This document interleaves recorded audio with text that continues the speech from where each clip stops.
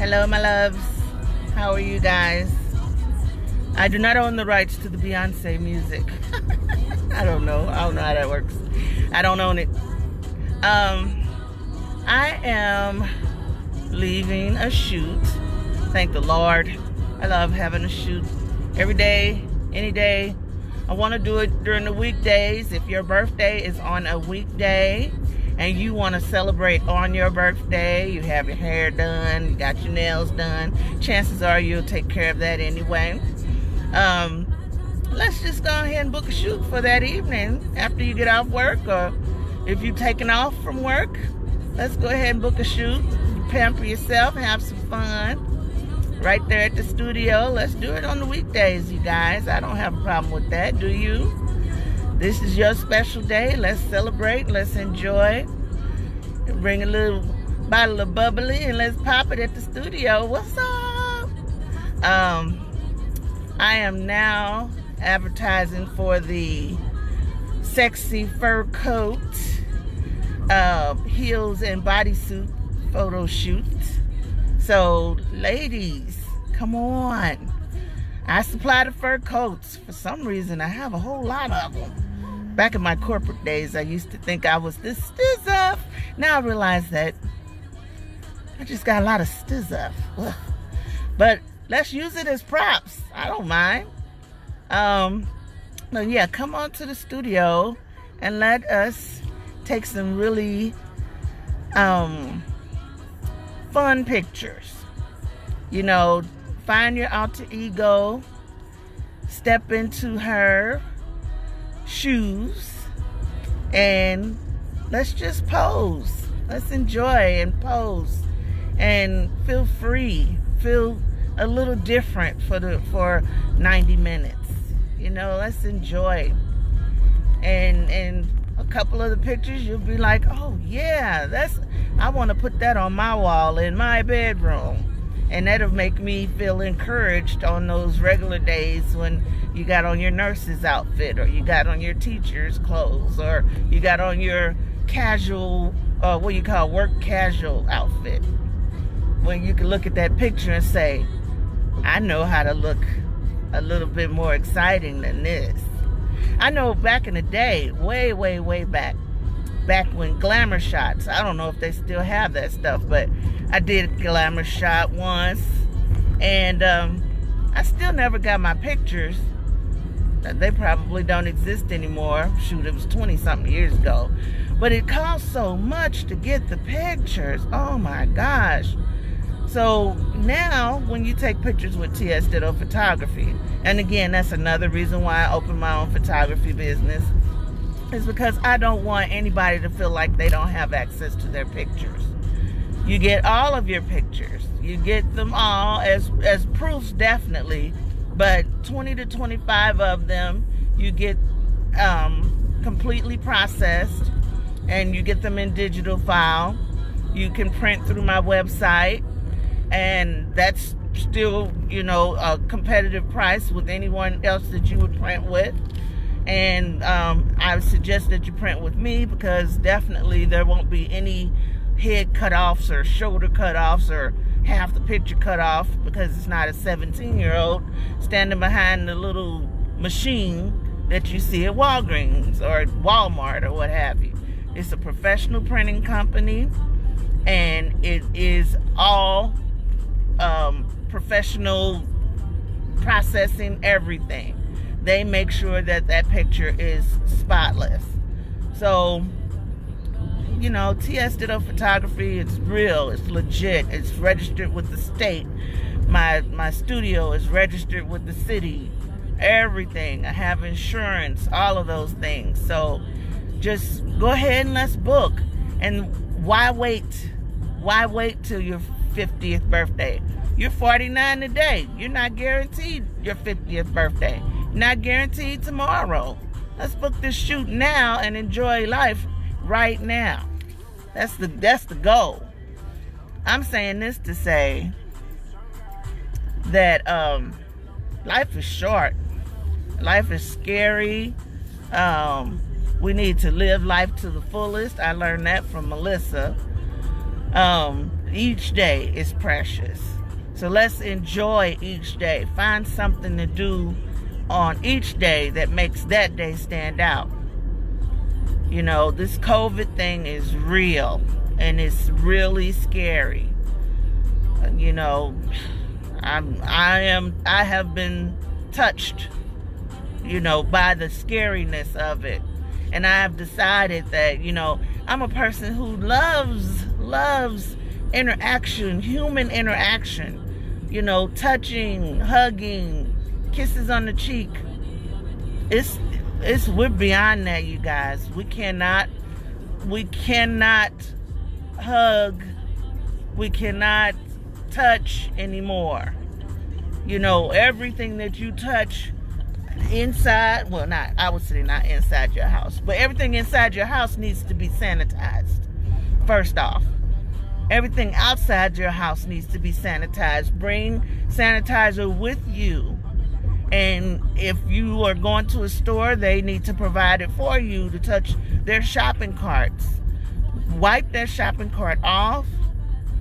Wear gloves. I had figured out a couple of months ago myself to wear, get those dollar gloves from the Dollar Tree. And they are the gardening gloves. And with that, you can wash them over and over again. Plus, they got plastic on one side and cloth on the outside, so your hands don't get all moist and stuff on the inside. Think about, you know, the plastic gloves, you can toss them. You can toss them. But if you have your own gardening gloves, you could just reuse them and wash them. You know, so and you feel protected everywhere you go. Do not touch your face. Don't touch your face. Because whatever you touch, you know, you're transferring it back to your face. I bought some hand sanitizer for the car. This reminds me, my husband said, when you know TV's like advertising hand sanitizer. Yeah, hand sanitizer. I bought some for the car. So any interaction that I have with somebody, or even touching something outside, touching a doorknob, whatever, I immediately wash or sanitize my hands as soon as I get back in the car. You know, lemon fresh, that's a good smell. You know, and then think about when you're purchasing the hand sanitizer. One thing that I've thought about is there's the cheap kind of hand sanitizer, and when you use that, for some reason it leaves some kind of sticky residue on your hands, which is really uncomfortable. I don't like it. It makes me feel gross. Look at the alcohol content that is on the hand sanitizer. So when I looked at this one, that 65% did stand out to me. I mean, I appreciate that. 65% alcohol base, antibacterial hand sanitizer, and it has a fresh lemon scent. I like that. Get more for your money. Think about that, but don't get the cheap kind. The cheap kind is the one that I got at Dollar Tree. That's the one that leaves the residue, so I won't be buying that anymore. It lasted a good long time, but it just made me feel kind of icky. Just protect yourself. No hugs, no kisses. If you see somebody that doesn't have on a mask, keep your distance from that person. Not just 6 feet, 12 feet. You don't want to be around that person. Why don't they have on a mask? If they don't have on a mask, that means they don't care about their health and they don't care about your health. And, you know, I'm not bashing anybody. No, no, no. Like Judge Judy says, you keep that. You know, send your letters someplace else. Email somebody else. I do not care. My point is, I have to stay healthy for me. You know, and I'm wearing a mask, not just for you, but for me. To protect myself and to protect you. You know, pray for everybody. Pray for everybody. Pray that this disease goes away. This pandemic that has changed the world.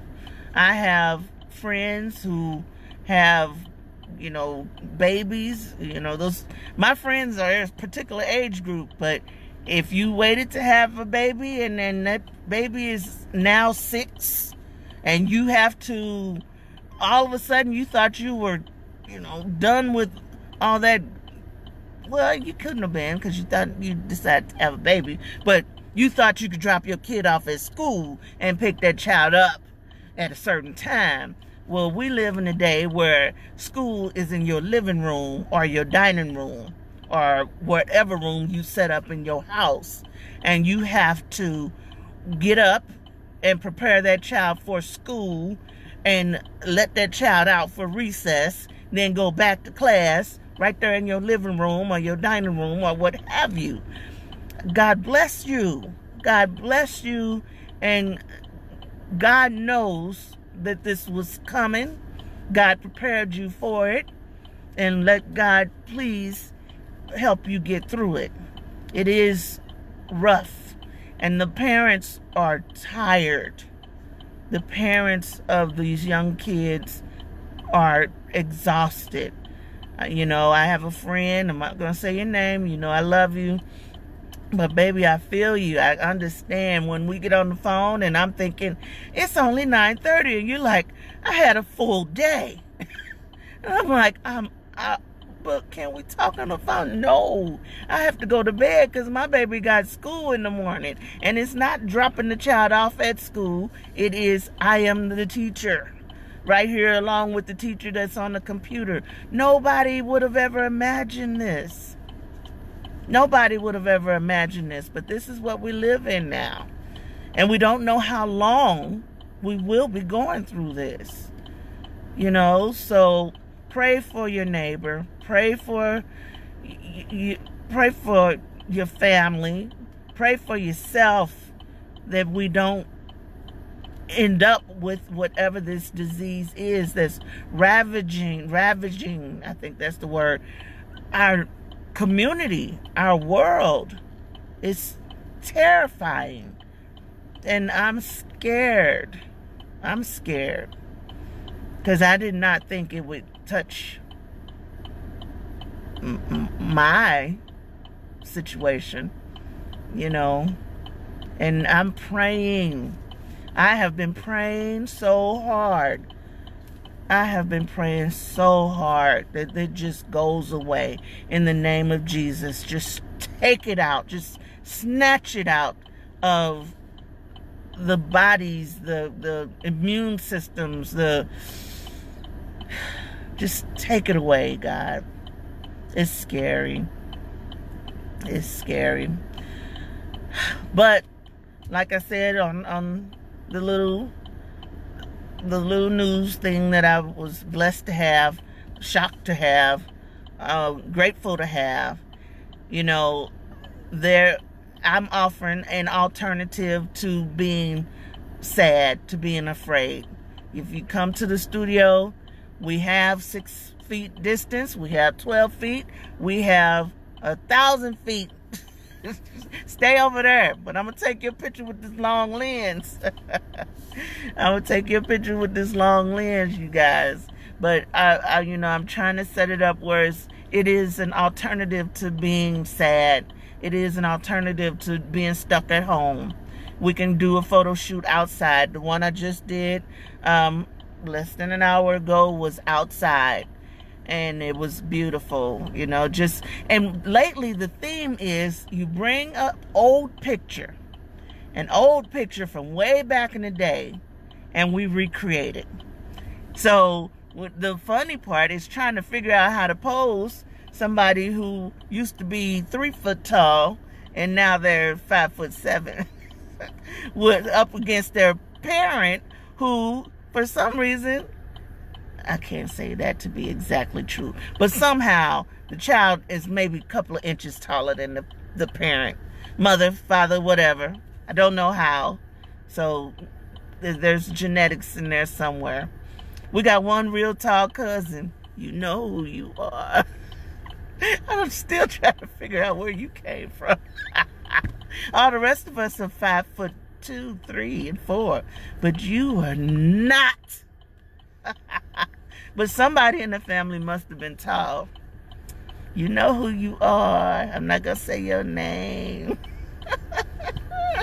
If I did, I know you Joan on me, so I'm not going to say it. But you know who you are. You a big one. Anyway. The running joke in my family is somehow genetically we are related to pygmies. Now, somebody said that they didn't say it, but I know they said it. They said they didn't say it after I brought it. I'm like, I remember you saying, and now you say you didn't say it. I don't lie. You said it. Now, if you didn't say it, I know what I heard. And if you say that it was just a joke now, okay, say it was just a joke now, but don't say you didn't say it, because that makes me mad. Anyway, I love everybody. This is my little message for the day. We got to be careful, and we got to pray. And I will say everything that I pray about, everything that I live, let me see how you turn the blinker off. Everything that I, each and every day, each and every situation that I live through is all by faith. Every situation that I go through is by faith. So, if I don't have enough gas money, somehow I give it to God. I just say, Lord, I don't have enough gas money. What am I going to do? Tell me what to do, Lord. And then somehow it just occurs, or I end up with the gas money. It's not something that I can explain. It's just something that happens. Every situation is by faith. I'm hungry. What am I supposed to do?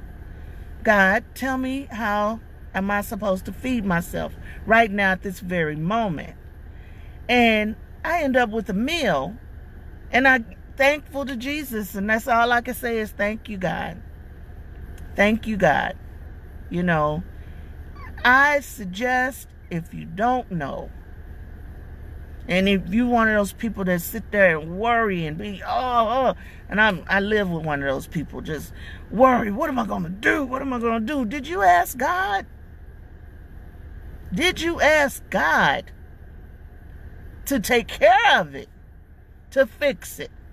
Because everything that I ask God for, I receive. And that's the truth. If you don't give it to God, how do you expect your question or your problem to be resolved? So, even with this COVID thing, even with people who have, illnesses that you just, all you could do is just pray that God takes it away. Take it away, Lord. Take it away. Remove it. Make it gone. In the name of Jesus. Take the stress away. Take the pain away. Take the illness away. Take the suffering away. Take the lack of away. Bring abundance, Lord. Abundance. In the name of Jesus. For each and every one of us. When I pray for my individually, I pray for specific people. And then I pray generally for specific groups like in-laws and cousins and aunts and uncles. And I always pray for my family and friends all over the world. I say it just like that. And I pray for my clients. I pray for my enemies. I pray for my neighbors. And that we are all saved by the grace and the love of our Lord and Savior, Jesus Christ. Amen, amen, amen. I just want everybody to have faith, trust in God for everything.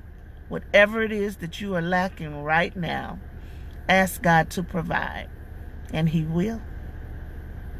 I love you. You have a blessed day.